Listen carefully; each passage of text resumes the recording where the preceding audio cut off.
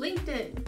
It plays a huge role in how I land clients, and thus it's also a big part of what I teach in my program, Revenue Spark. Maintaining an active profile and focusing on improving your engagement can work wonders when it comes to boosting your visibility on the platform. And it can make it significantly easier to help you connect with people who you might want to work with. And one really simple way to improve your post engagement is to use hashtags in your post. So let's talk a little bit about how this feature works and how you can best utilize it. Hashtags on LinkedIn work very similarly to other platforms. So LinkedIn uses hashtags to sort of catalog and categorize the posts that are using that specific hashtag. Let's do a quick screen share. So we're on my LinkedIn page, or my newsfeed rather, and we're going to go through an example. I'm going to search freelance writing, and select the hashtag. And this takes me to the main page for that hashtag.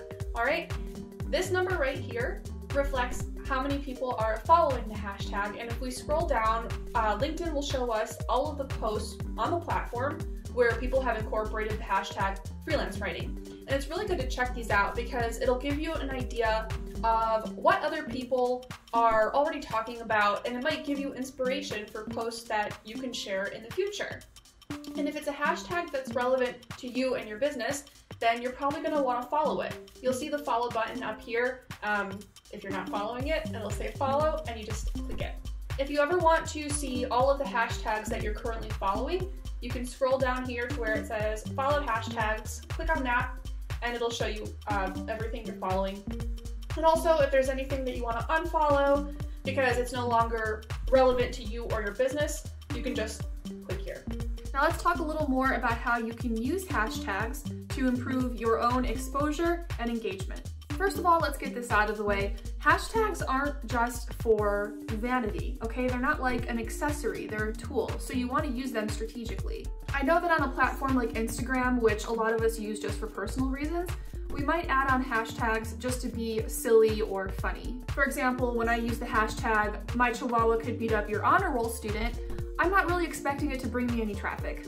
The hashtags you use on LinkedIn should be professional and they should be relevant to the post that they are used in.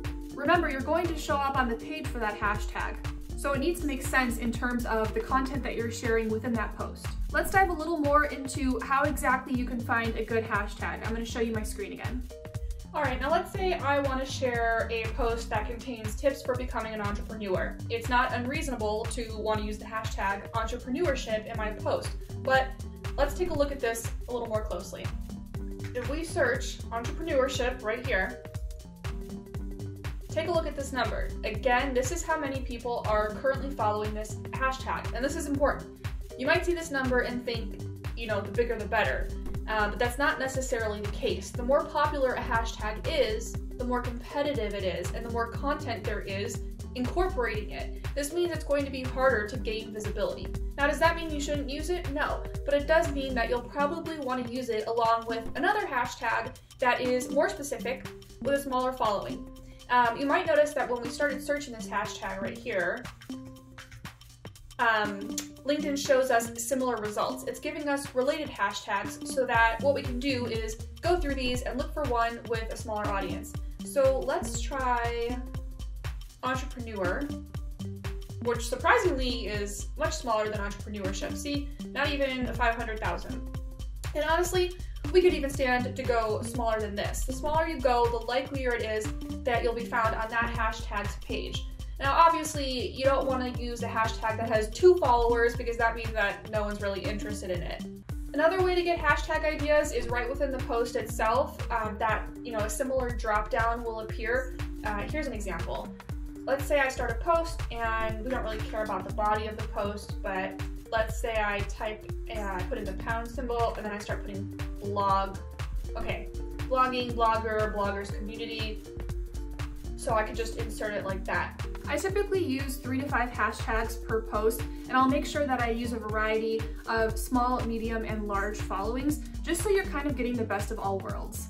Do not pack in as many hashtags as LinkedIn will allow. It looks spammy and unprofessional, and it's going to be really bad for user experience, meaning the people who are reading your posts.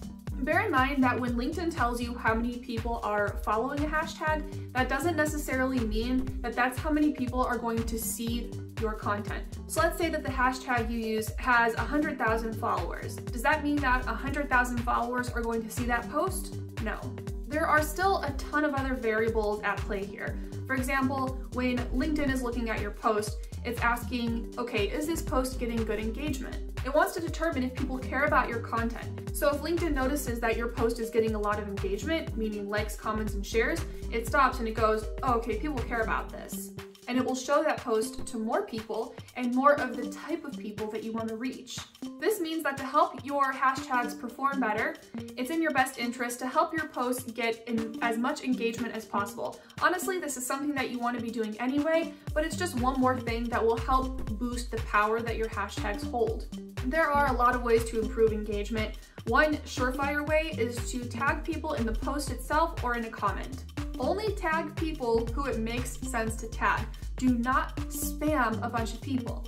Instead, choose a few people who you think would be particularly interested in seeing that post, tag them in it, and invite them to join the conversation. One of my students in Revenue Spark, Johan, he's really good about this. So he'll create a post and he'll tag usually a few people within the first comment, and I'll always get the notification, and I always go to the post, and it's always something I'm interested in because he wouldn't tag me otherwise, and I'll respond. This boosts the engagement of that post, which offers a number of benefits, one of which being that his hashtags are going to be more powerful. Next, I want to talk about branded hashtags. Branded hashtags are tags that are hyper-specific and directly reflect you or your company or a product or service that you sell.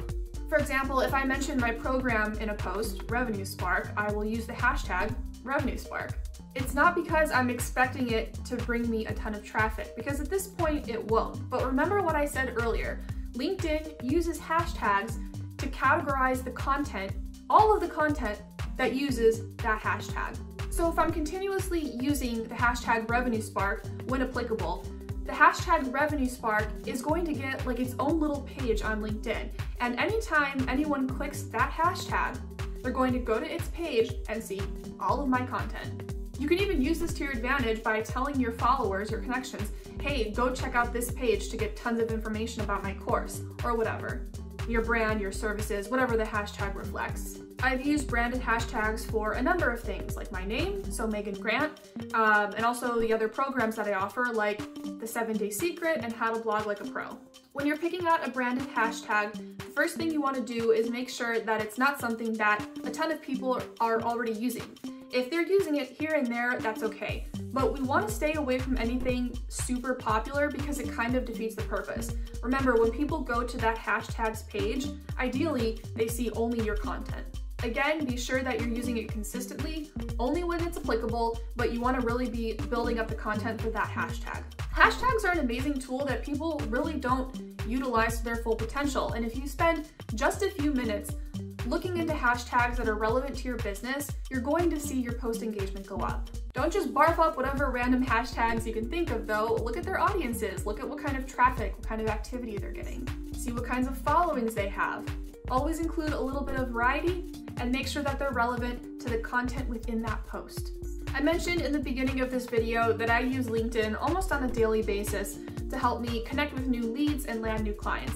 If you want to learn more about that process, be sure to check out my mini course, The 7-Day Secret. It's built to be quickly consumed and easily digested and to help you start seeing results with your client acquisition in 1 week. I've included the link for this below. Yes, it is a paid mini course, it's $37. Thanks for sticking around. If you made it this far, please support my channel by giving this video a thumbs up. Tell YouTube that you like my content. If you haven't already, be sure to subscribe to my channel so that you never miss a new video, and I'll see you guys next time.